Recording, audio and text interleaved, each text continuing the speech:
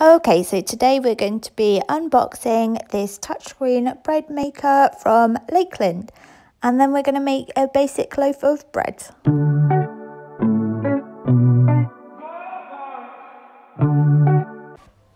So the bread maker came really well packaged. As you can see, it was actually a little bit hard to get out of the box, but it was in really good condition once I did get it out. Compared to some bread makers, this one's fairly thin as well, which I like. On the front you can see the menu with all the different options, and I really want to try making the jam and also the yogurt as well. This bread maker has a viewing window on the top, and then on the inside it just had all the attachments there as well.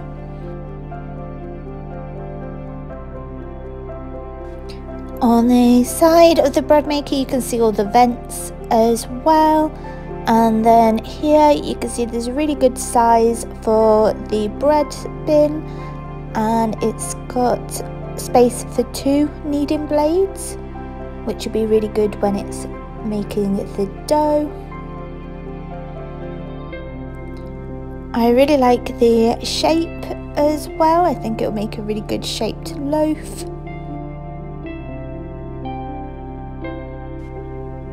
So once it's plugged on, all you need to do is touch that green little on button.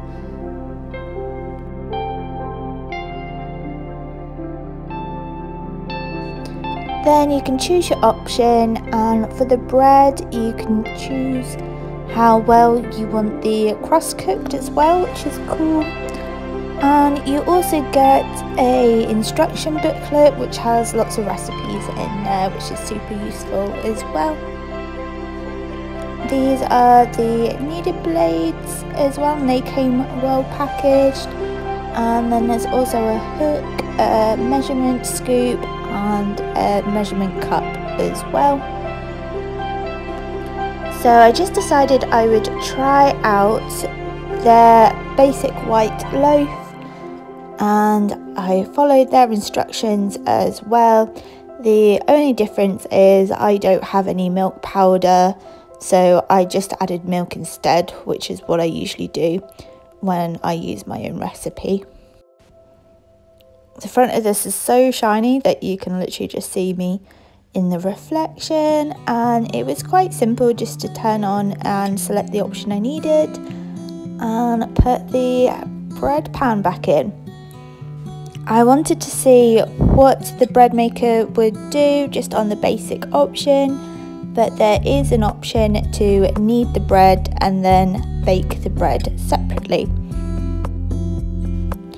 I found that the bread maker did a good job of mixing all the ingredients together and kneading them as well, and that can sometimes depend on the humidity, so it is a good idea just to check your dough.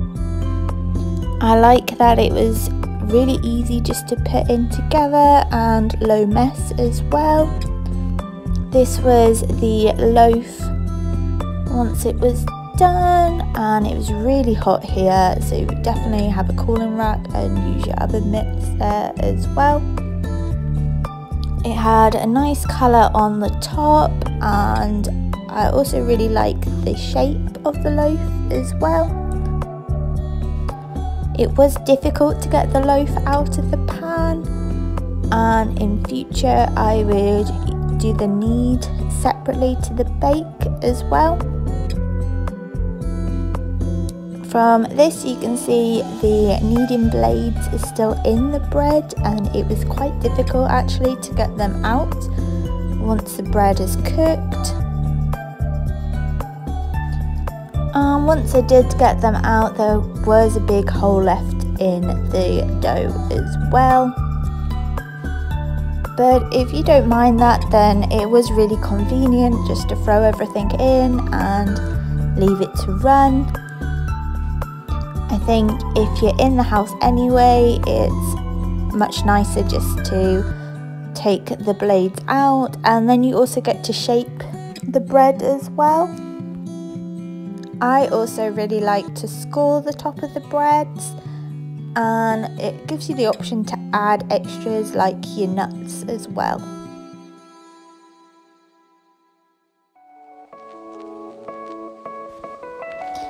in my opinion, I thought that the loaf cut really well and it also had a really good crumb.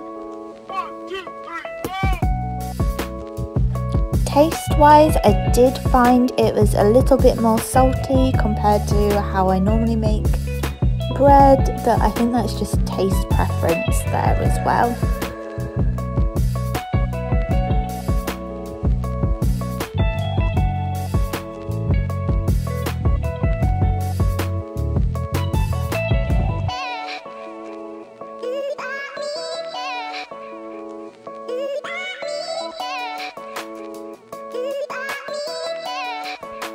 I found that it had cooked quite evenly, which was good as well.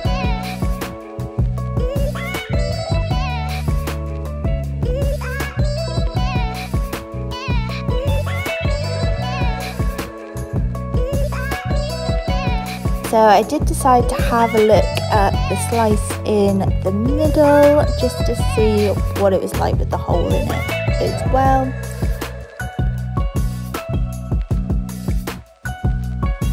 And to be honest, I think if you're at home and you're just using the bread for like your sandwiches or a slice of toast, then the hole didn't bother me and it still made really good toast as well. I think if I was taking the bread round to a friend's or for a family, something like that, then I wouldn't really want the hole to be there. Now most bread makers, if you leave the kneading blades in there, will have that hole there as well. So it's not just this bread maker, but I do like that it has the option to separate the kneading and the rising from the baking as well. So you do have that option to take the kneading blades out. And I think if I was around and in the house as well, which I would be really, and not too busy, then I would do that as well.